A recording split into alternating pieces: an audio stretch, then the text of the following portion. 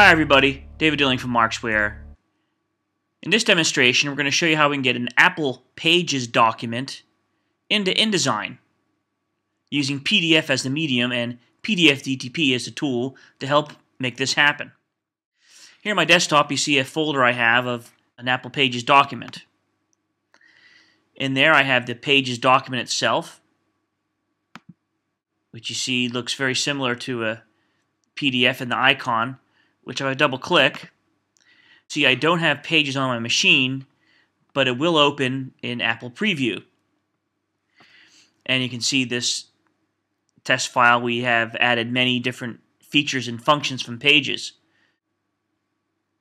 Pie charts, other sorts of charts, symbols, texts, arrows, pretty much you name it. You see here some nice images with text run around,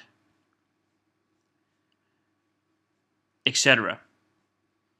So this is how it looks within Pages, more or less. Now, many people have asked, how can we get Apple Pages into InDesign? Pages to InDesign conversion filter we don't directly have. However, if you export your Pages file as a PDF, which we can open up here also in Preview, and what you notice is an interesting little bug.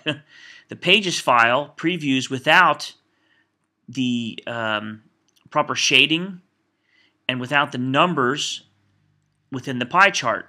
Very interesting. So you see in the PDF the way it really looks within Pages. Okay, so keep an eye on some of these things, and we're going to come back and look at this later. So how do we get then this Apple Pages PDF into Adobe InDesign? Well, for that we'll need to jump over into InDesign. In this case, I'm using CS6. And up top is a Markzware menu item. And there we can choose PDF2DTP amongst our other products. And we can choose Convert PDF. So now we go into the folder where the files are.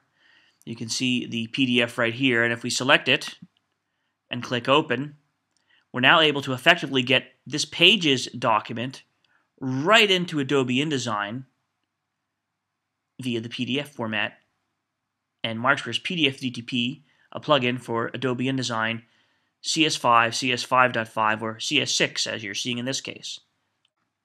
Click Open. You could also say Import or Convert. Convert's better because we'll see we're going to make that PDF, we're going to get all the layers and colors and font information and 3D shaping and shadowing all right in. There we see it like a hot knife cutting through soft butter. We convert this file, and there you have it. The file that was just before in Adobe Pages exported to a PDF by a colleague, and now I need it in InDesign. And with Markzware's PDF2DTP, that's all 100% possible. By the way, there's a lot of advanced settings that can help make the conversion even more exact. And we recommend that you tinker around with these settings to make sure you get the best conversion possible.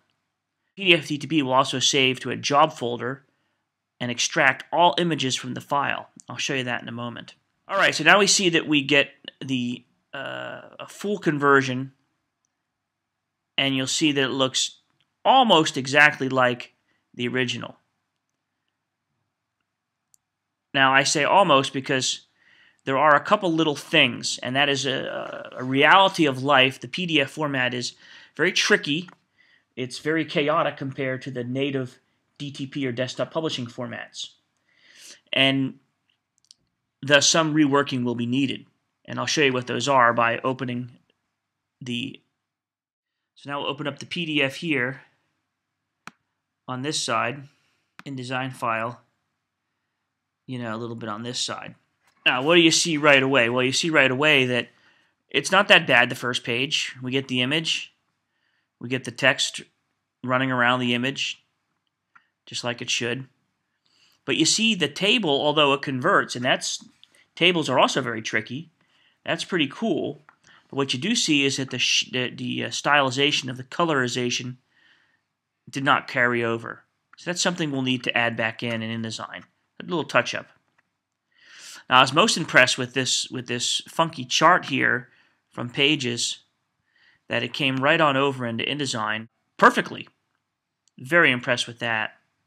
And you see this is just an image that you can move around and replace. You'll see the text layer and image layer. So that's pretty darn cool. That's going to save us a lot of time. Page 2, you'll see, is also an excellent conversion, but I'm highly impressed with this Pages via PDF to InDesign because it's really working great. The shapes also worked perfectly. You see the arrow, the text, the shapes, the arrow with the same text here, arrows with the same text here. Very, very nice.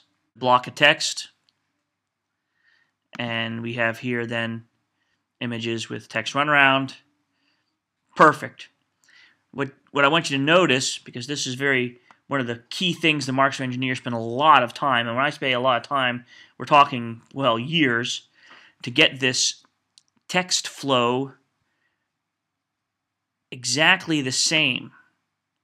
This is not easy to do, getting a PDF text into InDesign in exactly the same exact format and spacing and H and J's, and really that's really important. Now here we have another table. The same problem with this table is the coloring disappeared. That said, we get all of the symbols coming right on over. So this is pretty cool. Once again, extremely useful.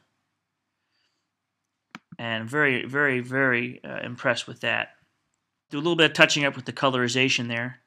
Here we have some images with rotation. You see that comes right on over. Fantastic. And the last page we have text with an image placed with some nice effects, and it all stays. And look at that, even InDesign Preflight says no errors. Now I'd be more curious what Markzware's Flight Check says when we pre-flight it, but we'll leave that for another time. Alright, so that is it, folks. That's how you get Apple Pages file right into Adobe InDesign with Markzware's PDF2DTP. A great way to convert PDF files and native Adobe Illustrator files right into InDesign. Available for InDesign and QuarkXPress, and available for Mac or Windows. PDF2DTP is extremely affordable and works fantastic, as you just saw here, and will save you countless hours and thus money in recreating desktop publishing layouts. In this case, a Pages file, could be CorelDRAW, could be Microsoft Word, and via PDF gets it right back into a desktop publishing environment you're familiar with, in this case, Adobe InDesign CS6. One last thing to show you is I talked about the job folder. In the job folder, there, you'll see the two versions of PDF2DTP. I have one for Quark and one for InDesign. And if I go into one for InDesign, you'll see all the jobs I've converted over the last couple months here.